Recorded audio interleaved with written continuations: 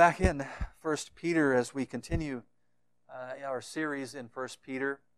We've been looking at various sections, and I've come to take a look at a larger pericope or section of Scripture tonight.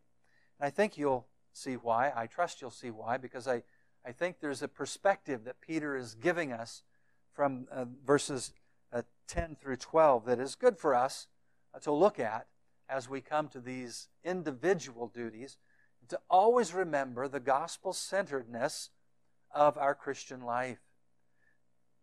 Well, by way of introduction to the text tonight then, or this morning rather, earlier this week I saw a blog that was titled, "The Good Life, 4 Easy Secrets Backed by Research."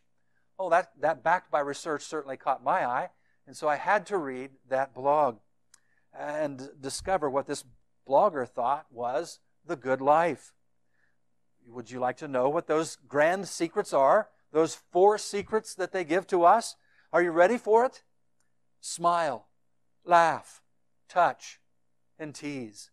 And here are the grand secrets of a good life. Well, there is something to be said for simplicity, I suppose, and people love the simplistic. But I think most people would intuitively know that these kinds of maxims and platitudes are often very shallow in the face of the realities of life. They lack the divine sanction, the weightiness of God's authority. And I think that most will know that the good life is much more than a smile. It's much more than a laugh or a touch or a tease. This short article on the good life actually closed by a quote from the philosopher, from the 19th century philosopher Friedrich Nietzsche, whose philosophy gave the green light to Adolf Hitler's Third Reich. I found it profoundly sad to approvingly quote from a philosophical nihilist on the meaning of a good life. Go and look that word up in the dictionary if you must, but it is, to say the least, a contradiction in terms. Good life, nihilist. Good life, nihilist. They don't seem to belong in the same basket, do they? Well, many attempts to distill the meaning of life have been attempted, not by this blogger only, but by people all through history. In our times, we find the late-night entertainers, and as well as daytime talk show hosts, foist rebranded human philosophies upon the unsuspecting, upon the disaffected, and oftentimes on the disenfranchised of a culture and a society. Each one of them giving their version of, you got it, the good life and what it's meant to be. Many will take the words out of the Declaration of Independence about the life, liberty, and the pursuit of happiness. And there you go. That's what it is to have the good life. Well, you'll find, and I know you have, but we'll find many opinions, multitudes of opinions about the so-called good life on the internet, on social media, entertainment industry, libraries, religions, politics, and from the neighbors next door. You'll also find pictures, advertising, lives that are built around friends and family, houses, good food, great times, adrenaline rush, wealth, security, power, reputation, or even a sacrificial service at some point. Let's go save the planet. All of these become catnip to the restless souls in search of the good life. Now, let me hasten to say that not all of these opinions or things in and of themselves are necessarily bad. That's not what I'm saying here today. It is certainly good to smile. It is certainly great to laugh. And the Scripture has quite a few things to say about these things. And it is certainly great to have a warm hand put upon your shoulder, someone to let you know that they're there for you. And it's quite all right to have a tease with a spouse or with a friend to hold each other accountable. However, you also know that a smile can be deceiving. You can realize later that someone who was smiling at you was all the while plotting against you. A laugh can be cruel. Instead of laughing with you, they're laughing at you. A touch can be much more than that. It can actually bring harm. A tease? You middle schoolers know, a tease can be merciless, right? It hurts when people tease you in a harsh way. So how can we know then what the good life is supposed to be? Well, here's a novel idea for you. Let's ask the one with the power and wisdom to create humanity in the first place. God made us and holds the plans and specs for life in His hands. God knows what the good life is supposed to be. He invented it. You don't take your broken Toyota to a child's lemonade stand to get repaired, do you? Why would you take your broken life to anyone but God? So let's learn that God has designed a good life for His children. God has designed a good life for His children. And it behooves us, it becomes us to find out what that is that He has said in His holy word. And I've got 3 specifications for you then. Now, years ago, I worked in an industry that had a lot of specifications. They had books of specifications for jobs and anything and everything on that job, right down to the carpet on the floor and the fabric that was used, the materials in the building, the metal, the wood, you name it. There was a specification somewhere written down for that substance. Well, God has a spec book for us, and we're going to look at 3 such specifications from our text, and just a little bit beyond. We're going to go back and grab some information from the first 2 chapters to fill out specification number 2. So first of all, the first spec we find here in verse 10 is the desire for life, to love and to see good days. That's the first specification. Desire for life.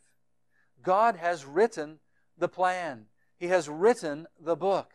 And He has put in your heart, and He has put in the heart of every living being, Christian, He has put it into the hearts of every human being to seek to understand something about the good life. Now look at the verse again, verse 10. And you'll notice this is a quotation. This is a quotation from Psalm 34. Psalm 34 says in that place this very same scripture. It's a quotation here. Those who desire life and love, it reads it in the Hebrew, love to see good days. He must keep his tongue from evil and his lips from speaking deceit. He must turn away from evil and do good. He must seek peace and pursue it. For the eyes of the Lord are toward the righteous, and His ears attend to their prayer. But the face of the Lord is against those who do evil. So specification number 1 from this text is there is a desire for life. God doesn't speak things for naught. He doesn't put superfluous words in His holy book. When God says that there is a desire for life, you know it's true. Now, yes, some people come to a point that they've lived and they've hurt, and they say they want to die. We understand that. We've seen people in that condition. And some of you may have been in a condition like that at some point. But you also know and should recognize that that desire for life that is among mankind on a general level. Men want to live. They want to retain. The Lord Jesus spoke of the woman who had given all of her living to doctors for years to be healed as evidence of that desire for life and to live. It's who we are. We want to live. The will for a human being to live is fantastic. It's amazing what people will go through. And it's one of the features at a box office movie or a good thriller. A plane crashes on top of a mountain in a remote area, and the things that people will go through to preserve their life because they have this desire to live. The book of Ecclesiastes recognizes this in Holy Scripture when God says there through Solomon that He has put eternity in their hearts. This is an expression of saying they want to live on. They want to have being. And so we find God is speaking very clear through His apostle when He says there is this desire. Now the word thelos, desire here in the language, it simply means that.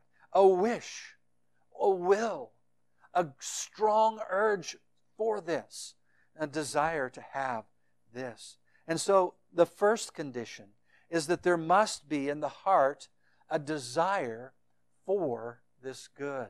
Do you recognize it? Do you see it? Do you sense it in you? That you have a desire for a good life. Though you may not know what it is, you have a desire for it. Well, the second condition is that you must desire life. That's what it says. Desire life. Well, we know biological life. With our naturalist side of us tells us we understand that very well. We can pinch it, and yes, it hurts. We understand the desire of the biological side of us to want to live.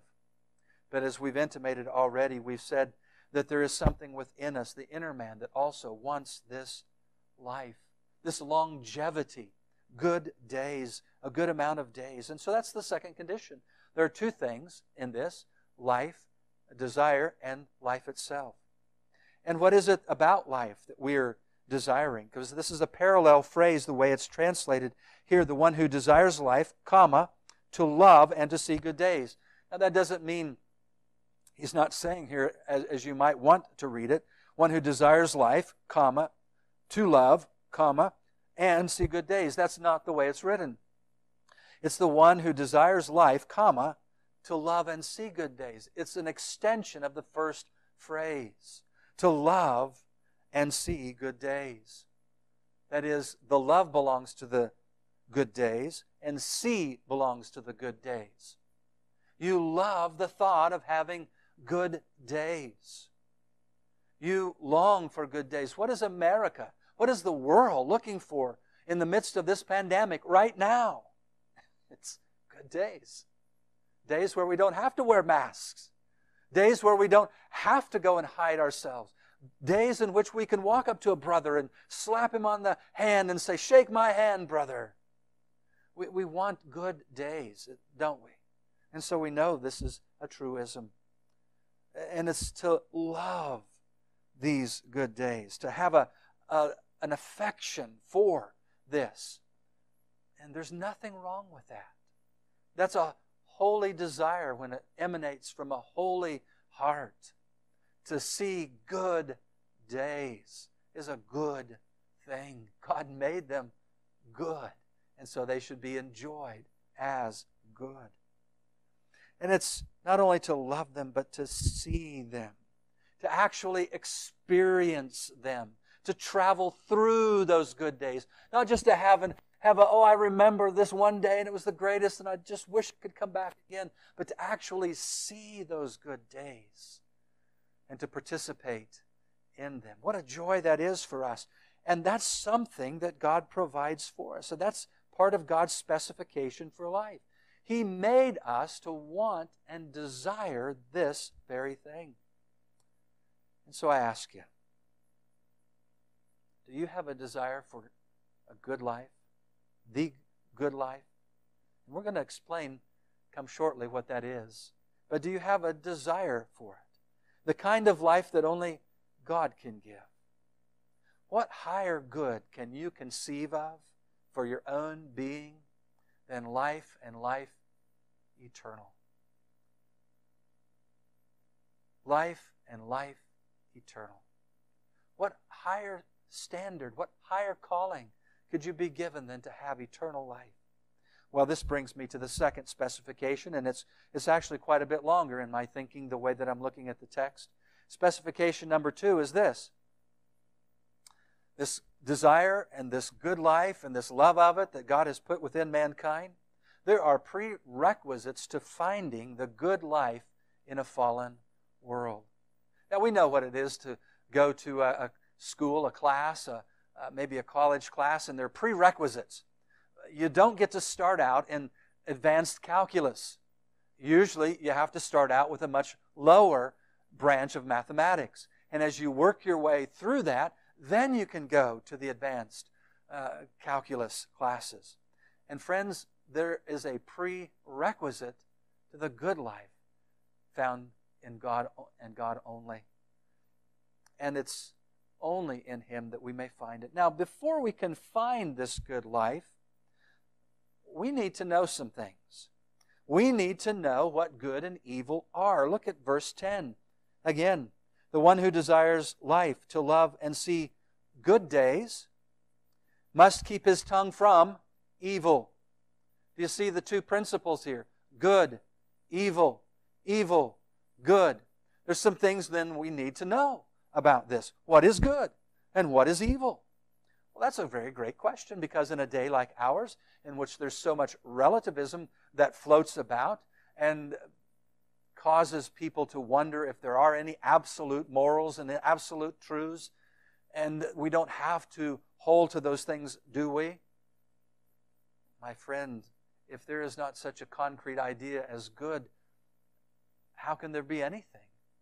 How can there be an idea that there is an earth beneath you? How can there be an idea that there's a sky vaulted with beauty above you? How can you peer into the flower and look at all the complexity of that creation of God? How can you look within a human anatomy and look at all that God has put into us to make us live from conception unto the last breath? How can we say that and not know that there is good? Agathos, good. That which is beautiful in and of itself. And it's so wonderful to see in the creation of God in the Hebrew Scriptures that the word can be translated indeed beautiful. It has that conception. When God looked at all that He said, all that He made rather, and He said, behold, it is very good. God was pronouncing it beautiful, what He had made. And He says later on in Holy Scripture, He has made everything beautiful in its own time. Dear friends, what God has made is good and beautiful, and beauty may have fashions here on earth. It may have fashions that attend those things that are beautiful, but true beauty never changes. It never changes. True beauty doesn't need a panel of judges to tell you what's beautiful. True beauty is beautiful. It's right. It's good. And that's what we're speaking of here. God is good. And He's the very definition of beauty and of goodness. Himself, what He does, who He is, His promises that He keeps. He is goodness itself. And so we measure everything that is good by Him. And everything that is opposite of Him, therefore, by necessity must be that which is lacking His goodness is known as evil. That which is wrong. That which is sinful. And so we find then that the very concept of good and evil of necessity involves the person and being of God. You cannot come to or subscribe to a sense of good and evil, beauty and ugliness without subscribing to the being of God Almighty. Oh, dear friends, we need to know what good and evil are. We need to go back to His Word, to God's Word, and when He says that man shall not live by bread alone, but by every word that proceeds out of the mouth of God, we need to take Him seriously. If we want to know what beauty is and what ugliness is, we need to be those, like the book of Hebrews talks about, whose senses are sharpened, knowing, discerning the difference between good and evil, having a conscience sharpened that way.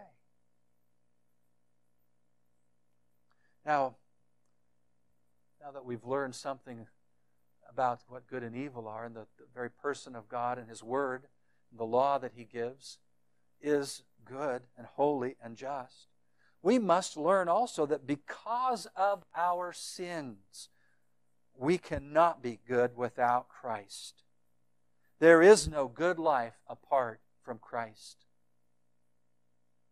There's no goodness that can be had before God. I'm not talking about comparing yourself with the guy down the street or the guy that wound up in the county jail last night. I'm talking about you as a moral creature in God's moral order before a holy God who's going to judge all mankind one day. There is no goodness apart from Christ. There is none who does good. No, not one, says Holy Scripture. We find that without the goodness of the Lord Jesus Christ, we have nothing. Nothing to hope for in this life. Nothing to look forward to in the next life. And people who think they would like to go to heaven but don't want to be good and be like Jesus in this world are going to be sorely disappointed if they ever got to heaven, because to be with the Lord Jesus is to be with goodness itself. It's to be with that which is beautiful. Well, pressing forward, the third point under this specification, or we might say 2.3, is that trusting Christ, you find the entrance to the good life. You want to know what the key is? You want to know what the real secret to success is? You want to know what research has backed up through eternity? It will show forth the results of this research that was done and given to us in God's holy book, that those who trust in Christ find the way to the Father. This is what Jesus Himself says to us in John chapter 4. Thomas asking the question, Lord, how do we know the way? I am the way, the truth, and the life. No one comes to the Father except through me. The Lord Jesus made us to know that in trusting Him, we have found the narrow gate. We have found the narrow way.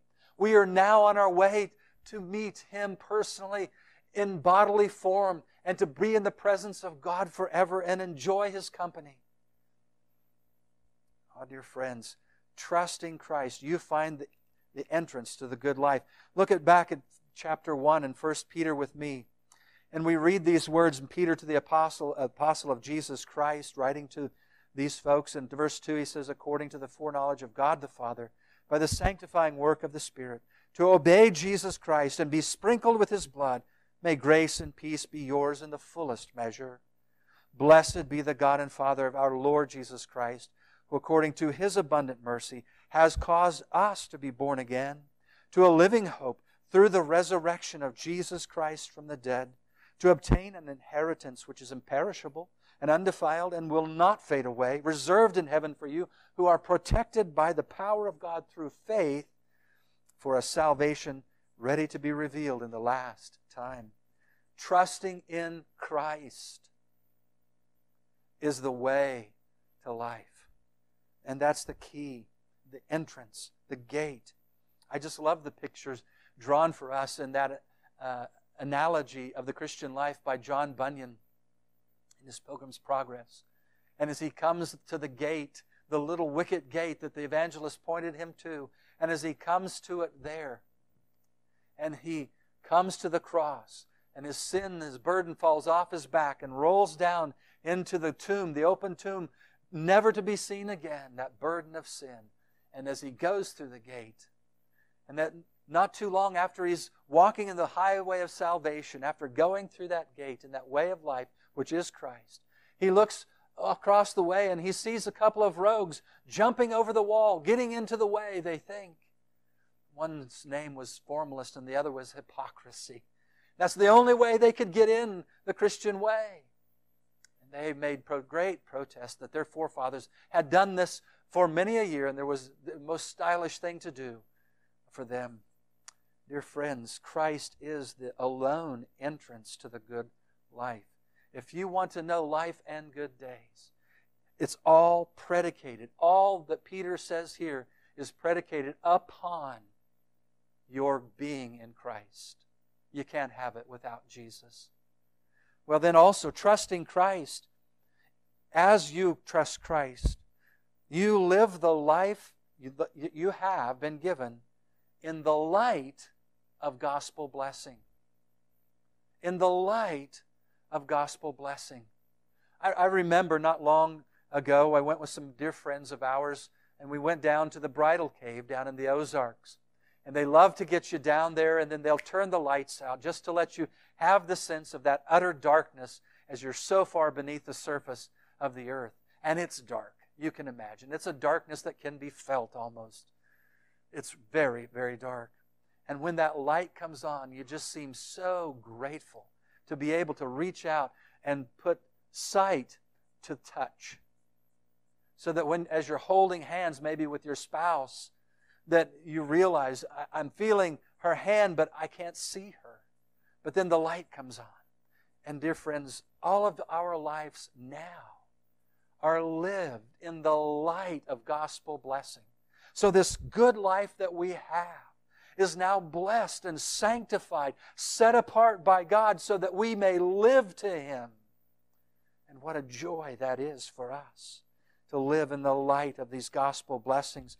And again in verses 13 down through verse 16 of the first chapter, therefore prepare your minds. Those of you who are saved in this manner and born again by Christ, prepare yourself for action. Keep sober in spirit. Fix your hope completely on the grace to be brought to you at the revelation of Jesus Christ. As obedient children, do not be conformed to the former lusts which were yours in ignorance, your ignorance, but like the Holy One who called you, be holy yourselves also in all your behavior, because it is written, you shall be holy, for I am holy.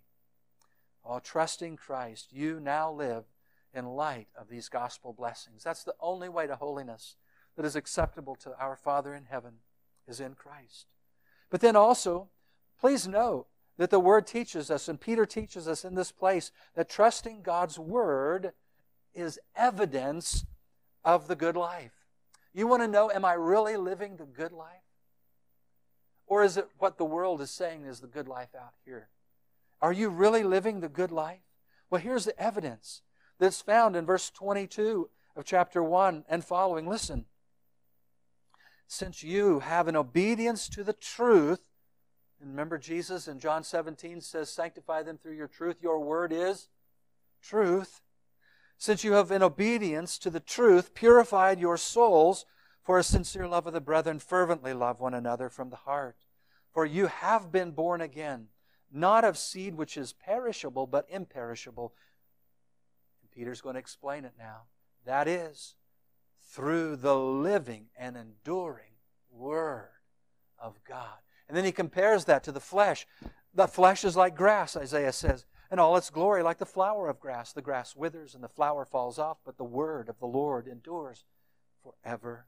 And this is the word which was preached to you. Therefore, putting aside all malice and all deceit and hypocrisy and envy and all slander, like newborn babies, long for the pure milk of the word, so that by it you may grow in respect to salvation, if you have tasted the kindness of the Lord. And so we find here that the Word of God and having a love for it is evidence of your being in the good life, and the good life being in you. Well, also, gospel living while in this world is the good life. Living according to the principles of the gospel is the good life itself.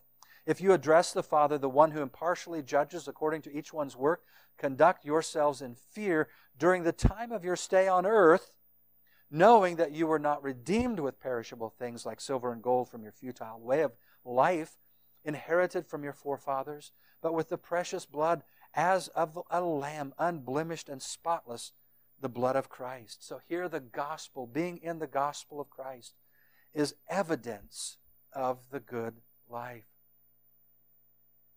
Now here's one other thing that I want us to grasp. It is very helpful for us. Membership in Christ's body is further evidence of the good life. To put it another way around, to be a church member of the visible church of Jesus Christ is an evidence that you are in the good life, in the good way.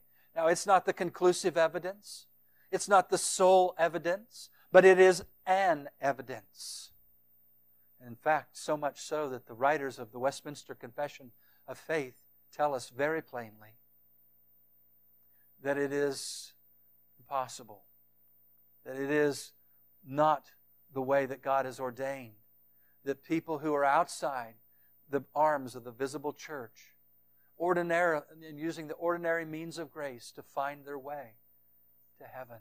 That's how much so important this evidence can be. And where do I get this from? Listen to these words of Peter, continuing in chapter 2, and coming to Him, Jesus, as a living stone, which has been rejected by men, but is choice and precious in the sight of God. You also, as living stones, are being built up as a spiritual house for a holy priesthood, to offer up spiritual sacrifices acceptable to God through Jesus Christ. For this is contained in Scripture. Behold, I lay in Zion a choice stone, a precious cornerstone, and he who believes in Him will not be disappointed. He who believes in the foundation of the church and is himself in Him a living stone will not be disappointed. This precious value, then, is for you who believe. But for those who disbelieve, the stone which the builders rejected became the very cornerstone, and a stone of stumbling and a rock of offense, for they stumble because they are disobedient to the word, and to this doom they were also appointed. Oh, do you see how membership in Christ's body is further evidence of the good life being in you? But then I want us to mark for a little bit now the godly submission. That godly submission is a mark of those who have found the good life. We looked at this quite a bit in the last 2 Lord's Days. We looked at the submission for the Lord's sake to every human institution. We looked at servants being submissive to their masters, and the example of Christ Himself being submissive to the Father's will. In chapter 3, in the beginning portion, which we've read already, there's this portion about wives being submissive to your own husbands. And here's this beautiful character of submission that we've already dealt with so much before and laid so much stress upon, because Peter does this in his writings. Being submissive. Being the one who says, Lord, your will be done, not mine. Lord, if it calls me to swallow this cup that's bitter in drinking now, Lord, I'll do it in submission to you. And that's what he's speaking of here in the first place to wives.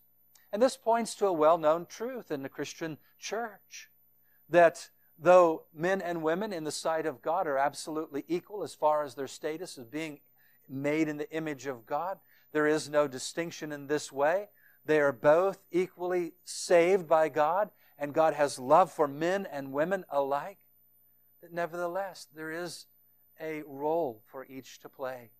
There is a role that God has given to the man to be the loving leader in the home and to be serving in that capacity as best he can.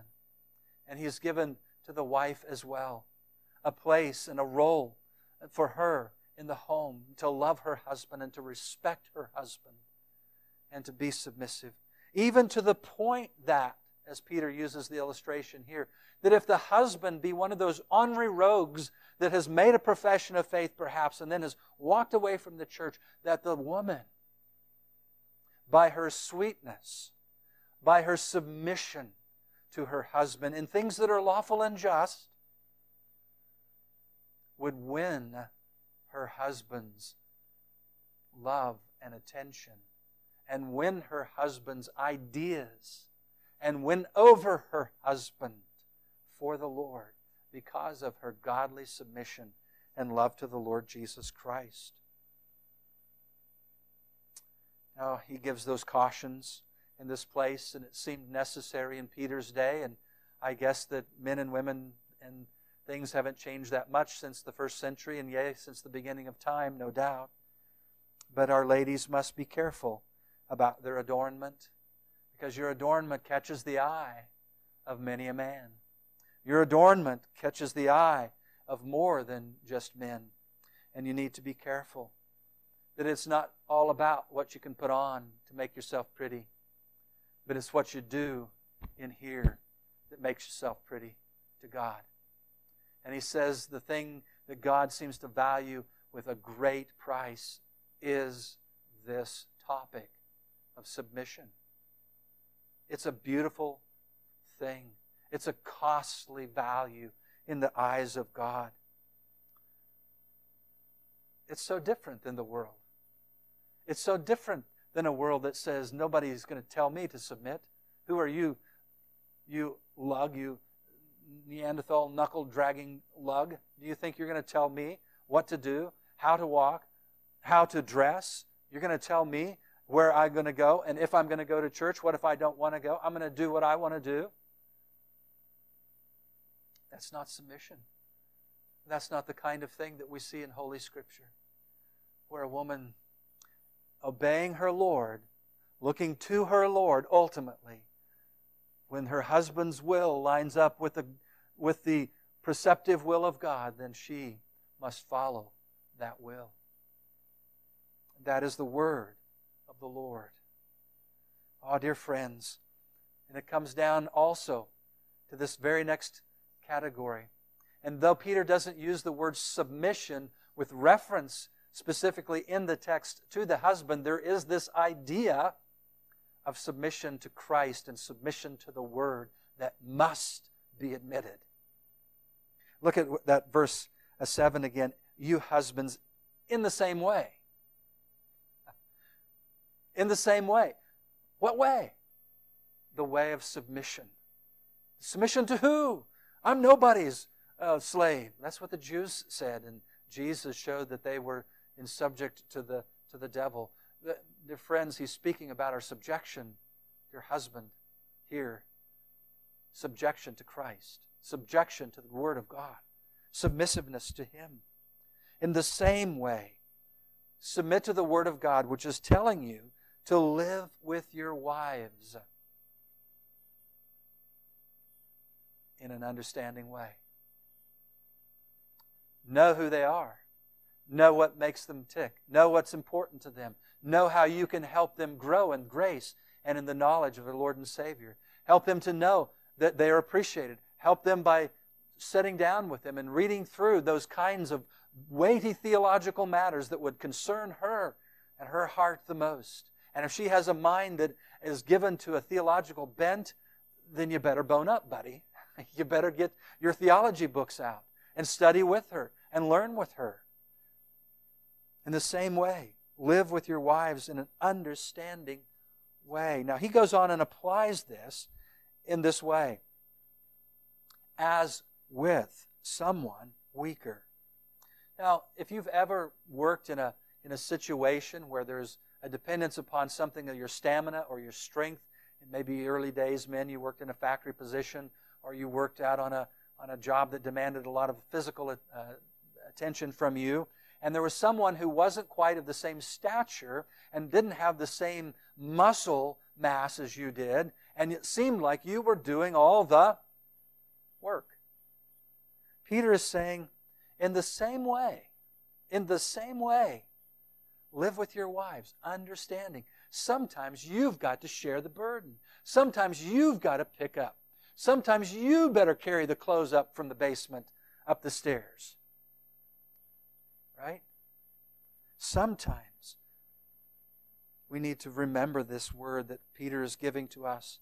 And this, since she is a woman, is no derogation at all. Since she is a woman ought to be the plea to your heart. It ought to be the appeal that says, that's right, since she's my woman, I'm going to take care of her. I'm going to do what it takes to make this work. Shame on us for putting in any other context than that. Since she's a woman, there ought to be a tenderness, an appeal to the love of your heart in this matter. Because he goes on, and then he says, show her honor. Honor. Show her honor. It's kind of like the man in Proverbs 31, right? Whose wife was the one who got up early and went out into the markets and bought all that she needed, bought the piece of land, knew how to run the business, came back, stayed up late, so that all the family and that household servants could be taken care of. And what does the Bible say her husband called her in the gates, in the place of business? He rises up and he calls her blessed. I think that's what Peter's arriving at here. Give honor to your wife. Men, instead of going around mumbling and grumbling about this or that your wife does or doesn't understand or doesn't seem to want to do, leave those things far behind you. Don't even bring them up. Rather, put honor on her. Talk about what a blessing she's been to you and how she's done so much for you and how she's tolerated your foolish mistakes, your errors and judgment, and how that she still loves you and wants to follow you as a wife. Give her honor as the fellow heir of the grace of life, so that your prayers will not be hindered. A sure way to have your prayers unanswered is to lack giving honor to your wife, because she's a fellow heir of the grace of God. Well, that's the idea of submission, and it works both ways then, doesn't it? Men, we need to submit to King Jesus in this. But then he gives a summary of all these activities of the good life is under section 2 here. To sum up all of you, from those who are just submitting to governors, to those who are submitting to their employers, to those who are submitting to their husbands, and husbands that are submitting to the Lord and to others. To sum it up, all of you. He's talking to a church here, there's no doubt. Be harmonious. I love to hear four-part singing. And there's a congregation here that loves to sing four-part harmony.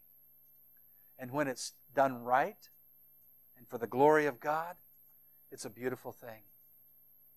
I love to hear it. It's a beautiful sound. Peter is saying, congregation, be like that in all your affairs. Know what it's like to have the bass and the tenor and the alto and the soprano. Know what it is to blend the voices together in all of life. Be harmonious. Be sympathetic. Pathetic. To have a pathos for others. To be sympathetic for them, with them. To work together with them. Brotherly. Not like Cain and Abel. That didn't work out so good, did it? As Christian brothers and sisters in the Lord, with a new life and a new heart, we love one another. Kind-heartedness. Just a heart that's disposed. We wouldn't think anything less of anyone else. We would never attribute ill or evil to them. And humble in spirit. Let each one of you, says Paul in Romans in the 12th chapter, and about the 3rd verse or so there, that we are to think others better than ourselves. And to minister according to the grace of God given to us. Well, and then he says, not returning evil for evil. We've looked at this with what the Lord Jesus' behavior was back in chapter 2, or insult for insult. And how easy this is to get into, to give a slap in the face, and I can slap you in the face. I can do that back to you, and go back and forth. He said, don't do that. Instead, give a blessing. He says, instead. Blessing, instead. For you were called for this very purpose, that you might inherit the blessing. Well, that's the summary of all the activities. And now the third specification is a shorter section again. And that third specification, the 3.0, is this: connecting or making the good life your own. We've talked about the fact that there is such a thing, and that there is this heart desire within all mankind to seek to have a good life. It's just that because of sin, we've forgotten what that good life is and consists of. And that number 2, we found the spec that life is found only in Christ. And now number 3, how do I connect or make the good life my own? Well, again, we see this all in verses 10 through 12. Repent is the very first thing. Repent. If you haven't repented towards God for your sin, You need to start there. Well, look what he says. The one who desires life to love and see good days must keep his tongue from evil. That's a call to repentance. You must keep your tongue from evil. Well, what does that mean then, Greg? Stop trash talking God and others. That's what evil talking is. Trash talking God. Talking about God in a blasphemous, railing manner. Well, if I was on the throne, I'd sure do things different. Well, it's not up to you. Who asked you? Who are you, O man, that you reply unto him who made you? Why have you made me this way? That's Holy Scripture from Romans in the 9th chapter. Stop trash talking God. Did you know that there are 6 or 7 things the Bible says that God hates? And did you know that one of the things that God says that He hates in this place in Proverbs 6:16 is when brothers gripe and dissemble and tear down and divide brother between brother. The Bible says God hates that. It's evil. And we need to be careful. And if we're doing that at all in any fashion, we need to stop, turn around, flee that, and go the other way. But secondly, another call to repentance we see in verse 11 is this. He must turn away from evil and do good. It's another call to repentance. Turn away. This is what repenting is. Now, the word metanoia is not the word for turning that is used here, but in other places in Holy Scripture in the New Testament it is used.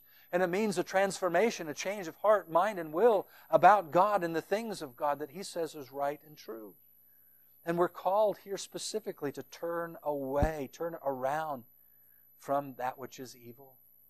Kakos even has an evil-sounding word that is given. Think of it here.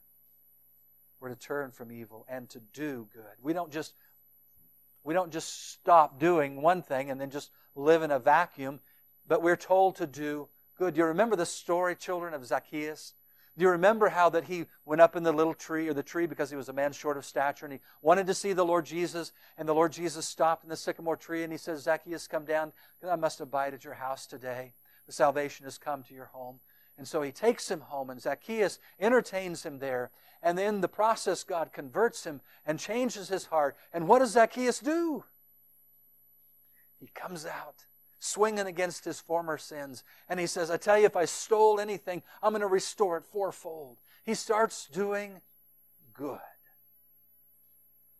That's what a Christian does. That's part of the good life. You do what's good, and you do what's right, to the glory of Jesus. But then, it's not just about repentance, is it? It's about something else. And we see this also in verse 11. He must seek peace and pursue it. Peace. Irenaeus. Peace between brother and brother. Peace between sister and sister. Peace, most of all, between God and man, because remember, sin has created a chasm that we cannot cross, and we are at enmity with our God, and we need our Savior to stand in between. And so to seek peace, we must first of all seek peace with God through our Lord Jesus Christ. And Romans chapter 5 tells us that having therefore been justified by faith, we have peace with God. We have received that. It is now our possession. And so seeking peace starts with seeking Jesus. If you haven't sought Jesus, seek Him today. If you haven't looked Him up, if you haven't prayed to Him, if you haven't bowed the knee, if you haven't placed the heart before Him on the altar, if you haven't done these things, go to Him now. He's a merciful Savior, and He will save you. For whosoever calls upon the name of the Lord shall be saved.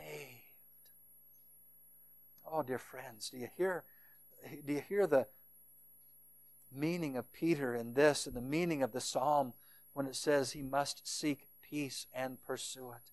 If you want the good life, if you want a life that's filled with peace and joy, the right kind of peace and joy, then pursue peace. Seek peace with God through God's Son Jesus by faith in the promises of God. That's the only way you're going to come to God, and the only way that's pleasing to Him. For he who comes to God must believe that He is, and that He is a rewarder of those who diligently seek Him. But then, my dear friends, as the application of the text broadens, and if we found peace with God, it of necessity demands and commands that we seek peace with our fellow men. And this is where it gets hard. Oh, we want forgiveness for our sins. We want to be right with God. We want to go to heaven. We want to have our ticket punched.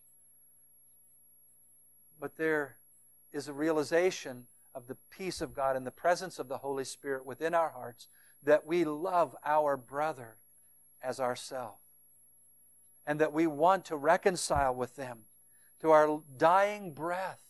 We ought to want to be at one with those who have been on the out with us.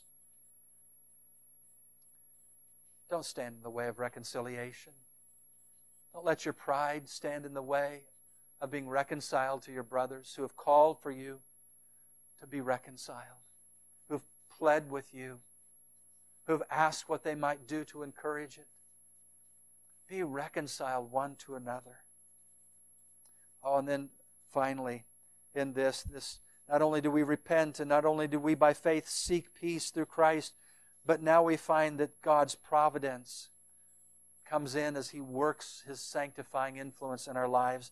In the last, He says, but the face of the Lord is against those who do evil. And His ears attend to their prayer. I should have read that in the other order. His ears attend to their prayer, but the face of the Lord is against those who do evil. This teaches us that the Lord watches over you and I, we who are in Christ.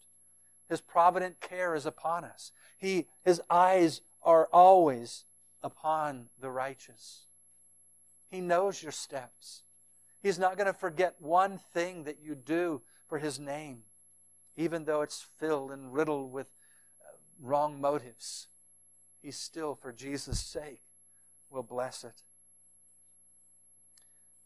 This providence works out in your sanctification, in your knowing to pray, in your knowing how to pray, in your knowing not to walk in the way of evil men, and to do that which is right. And that's what the context has been about. That's what Peter is about here, in the light of the gospel. Oh, friends, the good life we have found is only in Christ. It is abundant. It is lavish. It is free. It is generous. It is gracious, merciful, and loving. And it's a life that causes us to point to God and say, thank you for all you've given me freely.